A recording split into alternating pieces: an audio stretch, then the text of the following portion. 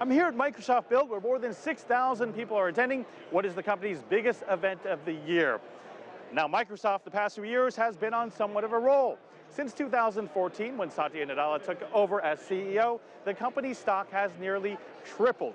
Many attribute that to investments in cloud, software services like Office 365, and its investment in artificial intelligence. Now, I sat down with the corporate vice president of artificial intelligence and research, Lili Cheng. I began by asking her why she thought it was important to gain the public's trust with respect to artificial intelligence.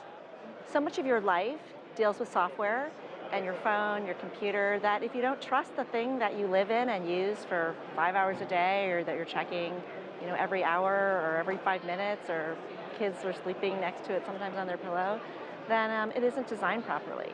So I think we really need to up the game in how we trust software, and I think as it becomes more and more intelligent, we just need to make sure that we're building that in from the ground up. But I think especially with the European Union and just a lot of what's gone on, I think... Facebook privacy issues. Right, so privacy issues like that, I think everyone in the software industry is thinking about it, and not, and just people in the general public are thinking about this, and they're really demanding that they have more knowledge of how their data is used and shared. You work with artificial intelligence bots. First, tell us what a bot exactly is. Sure, so a bot, we should just think that everything you say to your phone or your computer, or anything you type, deals with language. And in general, software over time, we think everything you say and type, we will do more with what you input into the system. So for example, if you say, hey, meet me tomorrow by the park near my house, the system might actually pull up a calendar card and do that for you, rather than you having to switch apps and do things. So bots are software app that understands language and conversation, and it's kind of built in. What level are bots currently operating at? I still see a lot of bots where, do you want to talk to a human? And I think people would still rather push, I want to talk to a human on chat, as opposed to a bot. I think it depends on what you're doing. And so obviously we have, a great future ahead of us to ever match the intelligence of a person in dialogue and conversation. And obviously some of the most sophisticated bots out there today are things like Xiaoice, which we launched in China, or Cortana-Alexa, lots of these systems. And they don't have human-like voice conversations with you yet, but I think there's so much improvement that we can do over the kinds of interaction that you have today. So think of the touch-tone phone where you're trying to navigate through a menu for help in a lot of companies. I mean, that's just ripe for completely being disrupted and changed and being made better. On stage, we saw Microsoft's Cortana opening up Amazon's Alexa and vice versa. Is this a breakthrough?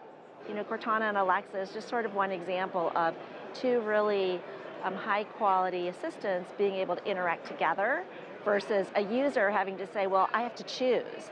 I have to pick either this browser or that browser, and they can't interoperate.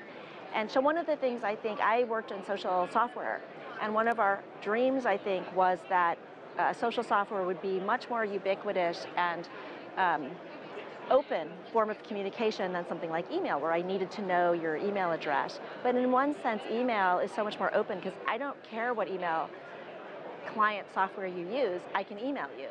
Social media, you actually have to be in my social network in order to communicate with me. And I think with bots and assistants, our goal is that they really interoperate, and it's just a smooth experience for somebody using it, where you don't have to think so much about, does this person have the same thing I have in order for me to communicate with them or do business with them. We saw on stage where there was a boardroom meeting where things are being translated, conversation identified. How much of an advancement is that technology? I think both in real-time translation, where we have some of the most advanced AI translating what you say, in real time, as well as just the ability to do kind of human parody with speech is really groundbreaking and amazing. 5 years ago, I think we would have said, that's really improbable that we're going to have human parody around speech, or that we would be able to have you author something in one language and translate it in real time to, so many languages, and have that be so accessible for people. So it's something that we're really proud of. And I think it's really key because, like I said before, if you can't speak the language that I speak, then it's not useful for me.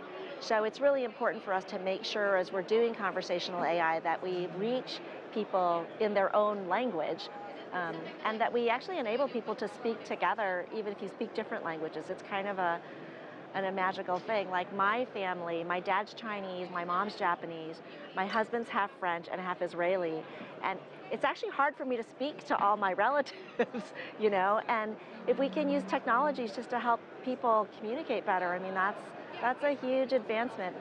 I also asked Cheng about whether artificial intelligence would impact jobs, and she said undoubtedly in the future it will as more jobs become automated. But she stressed the importance of the proper education and training the next generation for the jobs of the future. Mark New, CGTN, Seattle.